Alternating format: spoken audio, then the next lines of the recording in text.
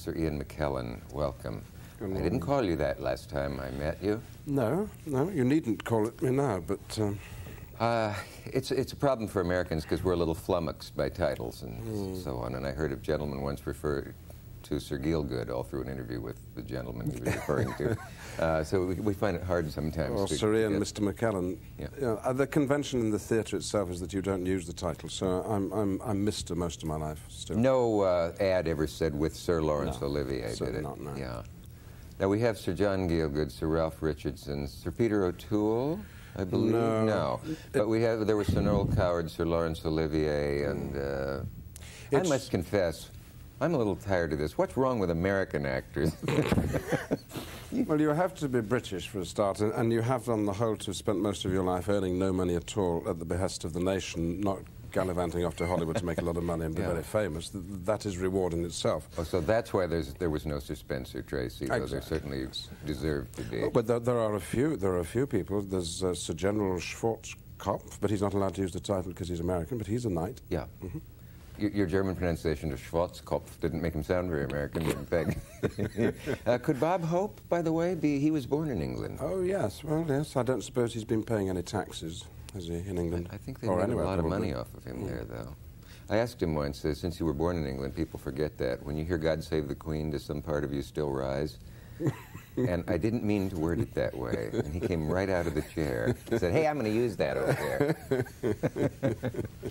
You maintain, along with your friend Marlon Brando, that all people are good actors if they just want to be. His way of putting it is, we've acted all our lives. Your mother said, did you pee on the toilet seat? And you say no, and you know you did, and yet you're convincing. And as much as I'm willing to say balderdash to him, I did, because I said, otherwise I could have been the same Stanley Kowalski you were.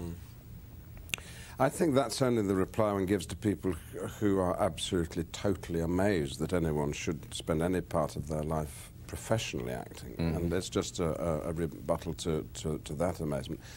And if Brando said that, he's quite true that we're all quite proficient liars, and even if we're not liars, we do actually make ourselves fit in with our environment. I mean, people are very conscious of the clothes they wear, aren't they? I mean, from a very, very early age, I remember being very conscious whether I was wearing the right clothes for school, and still am. These are my clothes I picked to, fit in with yours, and here we are, roughly the same, sort of outfits.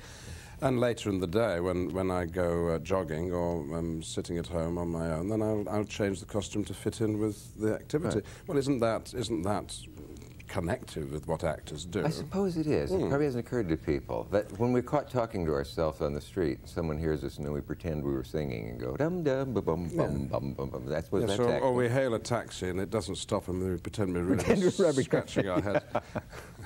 But still. Then you have to factor into it genius, if you'll look away from me now, as in your case and Mr. Brando's and some others. It's communication. The acting is communication and persuading the people that you're with that you're who you're pretending to be. And pretense is an awful lot about life. We know what we actually are ourselves, or we think we know, and we just project parts of ourselves and we select. We're always ourselves, but we select, and actually you do that on stage too. It's always Ian McKellen just selecting part of himself and having worked on part of himself to convince the audience that actually he's more like Richard III than he is himself. It's not. It isn't that complicated. Sure you want to reveal the secrets of acting? That's as far as all over the place doing it. Okay, don't tell them the rest. Interesting that Olivier always had a false nose, even in a so-called straight part where he was not playing Shylock or Fagin or some elaborate character makeup. But people said it gave him comfort. Yes, and I think biographers are right when they say that in his private life too he spent a lot of time disguising himself, so you could never quite be sure when you met Larry what he was doing. And I mean, he usually looked like a businessman. That was probably because he was going into the office not to do the accounts, but to be the administrator of the theatre, and he very, very rarely looked like an actor. First time I saw him, he was walking on 6th Avenue, and I wanted to say to the people around, that's Laurence Olivier. This is maybe your only chance in your life to see him. But he did, as you say, he looked like somebody maybe on his way to Wall Street. Nothing like Hamlet, nothing like Richard III, and nothing like any of the other things I'd seen him in. I can't wait to see you as Richard III. And the onlyest thing that bothers me is how can I overcome my problem of being put off when a play is moved into another time period and then the verse seems to be at odds with the costumery and setting?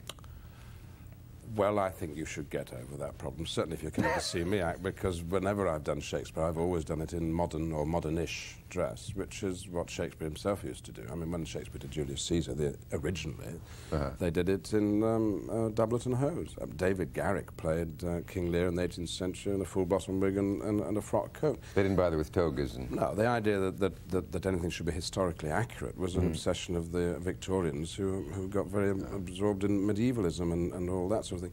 So we've just reverted to what was always the case, of treating the plays as if they were about our life today as much as they were about the life of the historical period in which they're set. And as for the blank verse somehow belonging to doublet and hose, I don't believe that. The point about blank verse is not that it's old, but that it's very, very speakable and easy to understand and very follows the rhythms of everyday life, even today. So if you see a production, you think, this is wonderful verse speaking, something's gone wrong, I think. No. However, you do see what I mean, that if a cab driver says, "My love swears that she is made of truth, I do believe her, though I know she lies," I'd give him a huge tip. I mean on the stage in a modern dress production. Right. Okay, I'm not going to win this argument. I don't even see it as an argument. Do you know Robert Benchley's brilliant line that closed one question forever, that the plays of Shakespeare were not written by Shakespeare, but by someone else of the same name? Yes.